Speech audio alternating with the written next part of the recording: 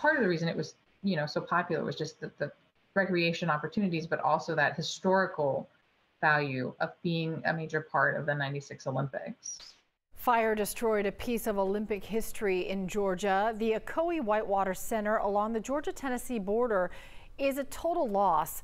The center was part of the 1996 Summer Olympic Games. The recreational center hosted the kayak, slalom, and canoe races. Years later, it has remained a popular spot for locals and tourists. Now that it's burned down, many people are asking, what does it mean for your trip to the Cherokee National Forest this summer? So we talked to the Forest Service officials and got your summer outlook.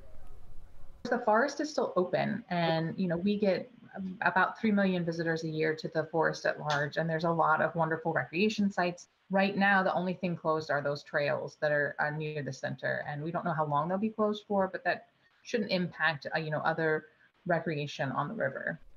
According to the Forest Service, the center was already closed but was expected to reopen next month.